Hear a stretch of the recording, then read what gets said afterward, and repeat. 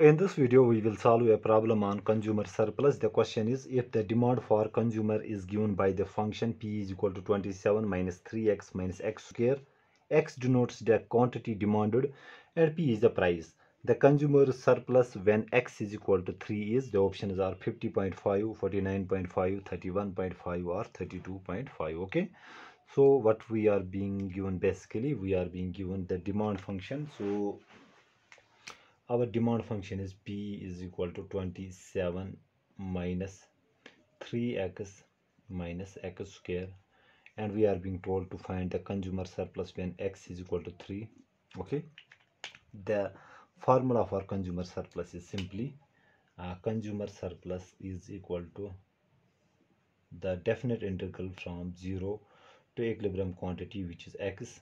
Okay, and taking the derivative of demand function with respect to x, okay, minus the total expenditure, and total expenditure is simply price into quantity. Okay, so quantity is being given us as 3 units, or let me write it again. So we have 0 to definite integral the derivative of demand function, which is 27 minus 3x minus x square. Okay, we take its integral with respect to x, and from this we subtract the total expenditure. Total expenditure is simply price into output. Okay, so first we need to find out the value of P. To find the value of P, let me use the color here. So P will be equal to, just plug first the value of output into the inverse demand function. So we have 27 minus 3, the value of x is 3 here, so let me write it here, 3 minus x square is 3 square. Okay, so this will come out to be 9. Okay, you can check it. Then our total expenditure will be equal to price into quantity. Price is 9, quantity is 3. Okay, which comes out to be 27. Therefore our consumer surplus will be equal to the definite integral from 0 to equilibrium quantity, which is 3. Okay, and taking the definite integral of this very function, so we have 27 minus 3x minus x square dx, and from this we subtract the total expenditure.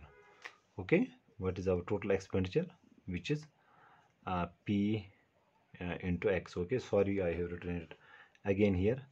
So the integral of 27 will be equal to 27 x by the rule of integration minus derivative of x, integral of x in this 3x will be x square upon 2, and the integral of x square is x cube upon 3. Simple thing, if we have x to the power n, its integral is being given us as x to the power n plus 1 divided by n plus 1. Okay, simple thing, what we do, we add exponent with 1 and subtract with the and divide with the resulting exponent. That means if we have x to the power 5, its integral will be x to the power 5 plus 1 is 6, and we divide it by 6 here. Okay,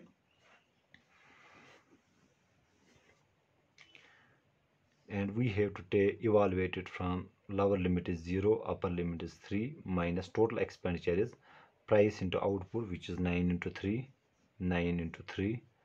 Okay, let's give the variables their value. So first we evaluate it at upper limit.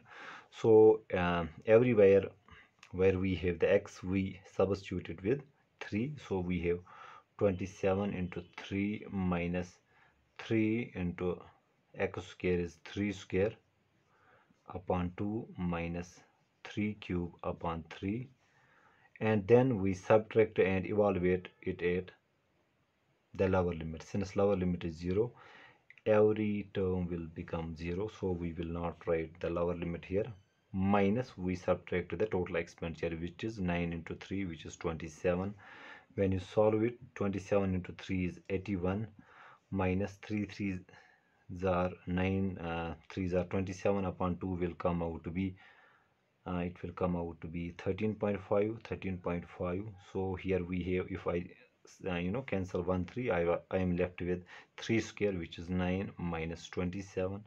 Solve this, you will get the value as 31.5. This will be our consumer surplus. Okay.